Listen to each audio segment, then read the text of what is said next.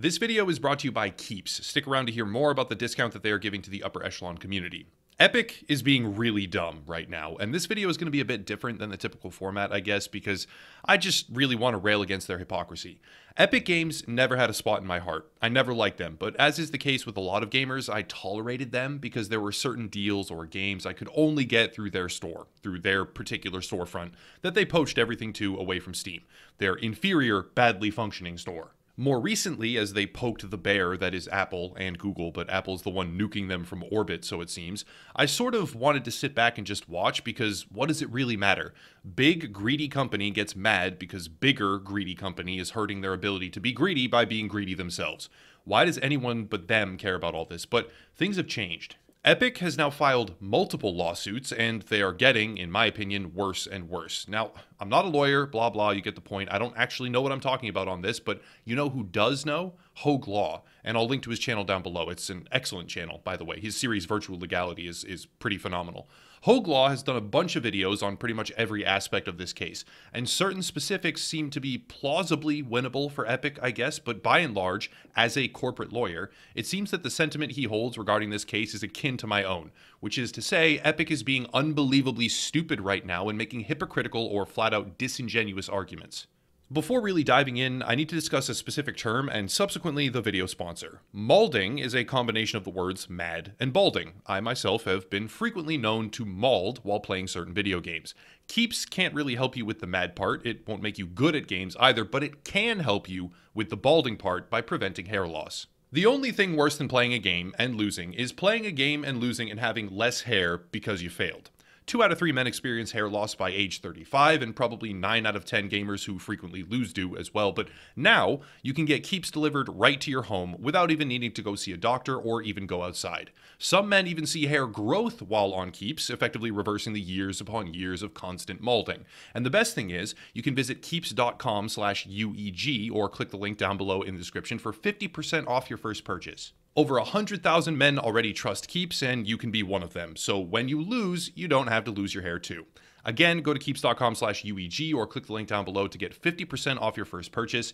But back on topic, Epic Games and Tim Sweeney should probably start using Keeps. But more importantly, Epic should stop being hypocritical. I've already discussed the fundamentals of their initial lawsuit against Apple and Google, so I won't rehash all of those points, but the basic rundown for those that have been living under a rock who somehow don't already know this, is that Epic Games put a second payment option into their Fortnite application on purpose to get banned. And then they hit Apple and Google with a massive 60-page lawsuit from one of the best law firms in the country, alleging that the companies have a monopoly and basically calling for the government to help them break into the App Store space. At the same time, they released a propaganda video, because that's honestly what it really is, which painted Apple as evil and called on their fans to mobilize on social media and put consumer pressure on their legal adversaries. That was the opening move, but then they got stomped on. Apple not only banned the application, but is now revoking their developer access and also taking measures against all Epic Games software, which could mean the removal of developer tools for the Unreal Engine, which has massive repercussions for not only Epic, but a large number of other developers. To stop this, Epic filed another lawsuit to prevent Apple from taking any action whatsoever, which is, if we really think about this, a cry for the government to force Apple to support Epic, even when Epic spits in their face, willfully violates the terms of service, sues them with an overtly obvious intention to disrupt their business model, and whips their fan base into a frenzy on social media to harass their competition. But that's not even the best parts. I won't read the specific paragraphs like I normally do because there's so many segments and it would just be way too long and boring, but I'll link both of the lawsuit documents down below in the description for those that want to read. The best stuff comes when you consider what Epic is actually arguing here. They spend a great deal of time in their initial lawsuit making the case that Apple charges too much and that no payment processor should be extracting more than 3% from transactions. But then they turn around and advertise that they would save the customers 20% value. Okay, so if Epic believes it is immoral and obscene to harvest more than 3% and they're doing all of this for the benefit of the consumer, where's the extra 7% going? Making all this worse is that they legitimately snuck the code into the Fortnite app. It's a convoluted explanation, but the simplified version is that they updated the app a while ago to ping the Epic servers and ask how many payment methods should we offer. Except for the time being, when they did the update immediately afterwards, they would tell the app remotely to only offer one. When their lawsuit was ready and their propaganda video on top of that, all they did was change what their own servers would say. And now when the app pinged it to ask, the response would be offer 2 payment options. They legitimately snuck the code in, disguised it so that it was not functioning fully at the time, and then when their lawsuit blitz was ready, they turned it on, which is a whole new set of violations that Apple is completely within their right to take action against. But now's the real best part. The entire lawsuit is against a monopolistic adversary alleging an anti-competitive approach, when Epic itself only managed to break into the PC game store market by snatching games out from under its competition. Games that were literally a week away from release in some circumstances, and previously promised to the audience on Steam. They were given money so that they would not exist on multiple platforms, thereby actually eliminating the concept of competition because players could either go use their horribly functioning storefront that was inferior in almost every conceivable way at the time, or wait a year, possibly more, before they can even play, if they can even play at all, ever, on a different platform like GOG or Steam. Epic adopted the force the customers to use us because we are the only option for certain game titles tactic, and now they have the nerve to say that Apple and Google utilize anti-competitive tactics. Here's a great thread from Epic's CEO Tim Sweeney, and by great I mean LOL, just wait for it. Let's try searching for Netflix on the App Store. Whoops, Netflix isn't the top result because Apple sold the top result to TikTok. At least all the text is super readable, except the low contrast white on blue ad label. Okay, we scroll down and install Netflix. Now let's sign up. Whoops, you can't sign up in-app and Apple won't even allow Netflix to tell users how to sign up out of app. Back to TikTok. Let's try searching for that. Whoops, Apple punked TikTok with, and it's a picture of some ad for an app called Tags AI, I guess. The App Store doesn't store Fortnite. Google Play doesn't play Fortnite. This, the broken state of mobile platforms in 2020. Now, Tim Sweeney took a massive L when HOEG Law chimed in and said, so, just to be clear, it's bad when a company buys up ad space using competitor search keywords, clearly showing that you can search Unity Engine on Google, and the Unreal Engine pops up as the first result via an advertisement because of ad space and ad targeting. The Unreal Engine being an Epic Games property, keep that in mind. Basically, his own company does the exact same thing actively that he is complaining about. Apply the same logic that Epic Games seems to be using right now to any other scenario in existence and it becomes totally absurd. Imagine if you sell your fruit at a supermarket with like a 30% flat fee, but one day you sneak in a bunch of strawberry boxes that have a big sign on them that tell customers to leave the supermarket and buy from your own private stand right outside.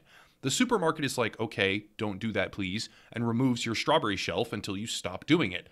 Then you sue them, scorched earth, to break up their entire store. After that, they say, okay, well, we're going to ban all of your fruit then because you snuck these boxes in, you are now trying to mess with the whole store, and you have this giant lawsuit against us.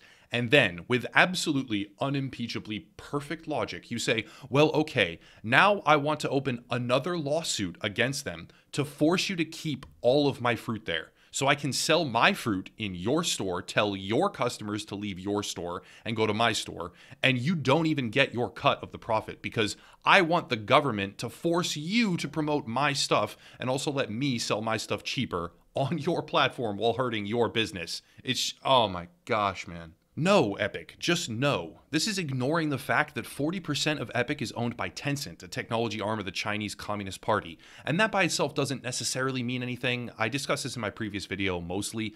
Ownership does not equal control, especially partial ownership and not a full majority especially. But in the atmosphere of current American politics and trade policy, having a largely invested sub-company under Tencent making demands that they be allowed to use a privately owned platform however they want, and the government should force that private company to work with them and charge them less and not respond when Epic undermines their business and attacks them personally, yeah, that's not a good look. Steam basically ignored Epic during their competition phase. They did all their exclusive deals, Epic did, and poached players and whatever else was going on behind the scenes, but publicly Valve basically didn't even flinch. Apple is not the same.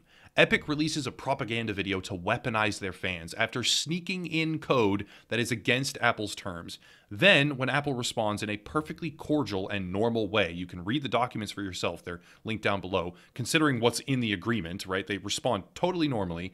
Epic goes scorched earth and tries to fundamentally disrupt and harm one of Apple's most important sectors. Apple then says, fine, you clearly are trying to be our enemy. We will just remove your stuff then, whatever. And Epic comes at them again. And I keep saying this, I really do, I reiterate over and over because I'm honestly dumbfounded right now. They open another lawsuit to ask the government to force Apple to keep working with them and promoting them and dispersing their products while they actively try to damage Apple's business. They want something and they don't want to pay for it. And now they're throwing the world's greatest tantrum ever. I don't see how Epic comes out of this looking like anything other than absolute garbage. Woe is me, they take 30% and no one should ever take more than 3%, but I'm about to take 10 though and pocket the other 7. Oh no, they are anti-competitive and too big. We have to fight them for our players. Help us, Fortnite kiddies, attack Apple. Just kidding, we're gonna buy up exclusives and prevent them from being on any of our competitors' platforms. Apple is so big and mean. LOL, let's sneak stuff in that breaks our contract and then blindside them with a huge lawsuit. But do we see how bad they are? The advertising is above the actual search term. Hey, let's literally do that too on our side. I could rant on this for hours, and it's not really the typical analytical type of content, but I'm really overwhelmed by this. I think Epic is absolute garbage. So is Apple. Fair, yes, Apple is also bad, but Epic is just so much worse. But that's it. If you want to support, there's links down below. I'll cut it there and stop rambling. As always, thank you all for watching and have a nice night.